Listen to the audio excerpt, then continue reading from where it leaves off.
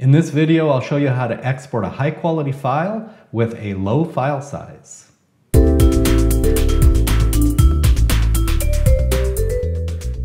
Hi everyone, I'm the Web Guru and I do tutorials in video, audio, and photography, so be sure to leave a comment and subscribe.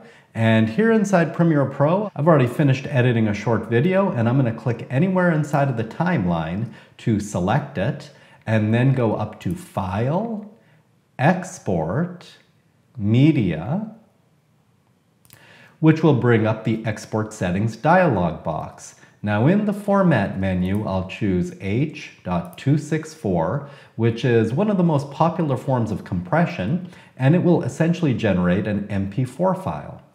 And inside of the Preset menu, I'm going to choose a high bitrate setting, like Match Source High Bitrate.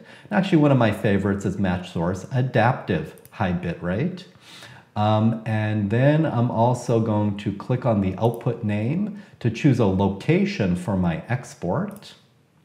And then the key here, I chose Adaptive High Bitrate, but we're going to be changing the bitrate. The key is to go down to the Video tab and then to scroll down a little bit, and we're going to look for the bitrate settings. So right here it says bitrate settings, and right now the target bitrate is set to 19, and that is measured in Mbps, that's megabits per second. That's the amount of data per second of video. The higher the bitrate, the higher the quality, and also the larger the file size. And the key here is to reduce this target bitrate as much as possible.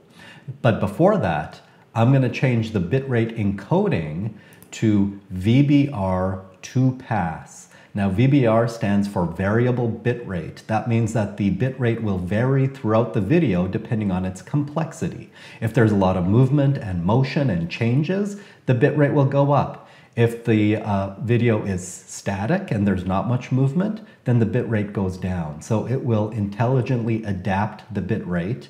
2-pass means that it'll go through the video essentially 2 times to generate a higher quality file. It will take more time to export, but that's okay.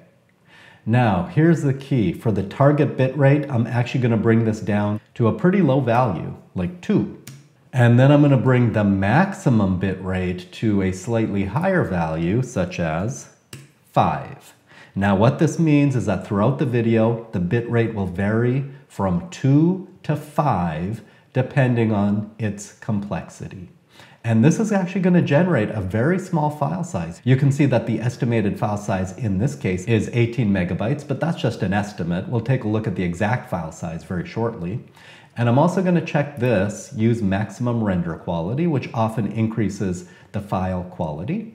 And then I'm going to click on the export button. So this will take longer than normal settings, but that's okay because it's going to generate some really good results.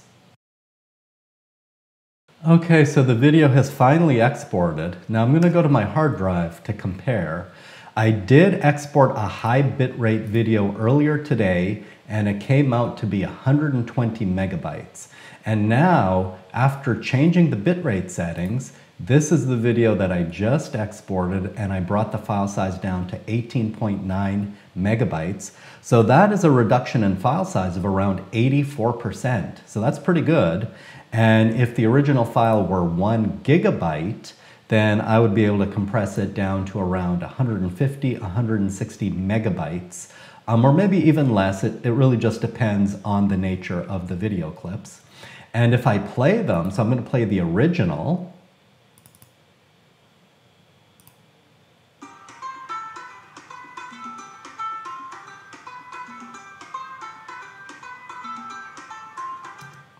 So that one looks pretty good, and I'm going to play the compressed version.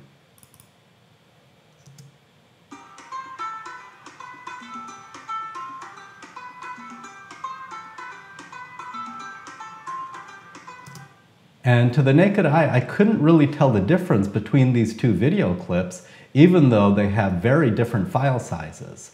And unless you're going to be doing like some high-end work like color grading or motion graphics or something like that, you probably won't notice the difference, even though we've reduced the bitrate quite a lot. So hopefully this technique was useful to you. I use it all the time whenever I need to generate small files. So be sure to leave a comment. Let me know if you have any questions or if this is also working for you. And I will see you in the next video. And in the meantime, keep learning and growing.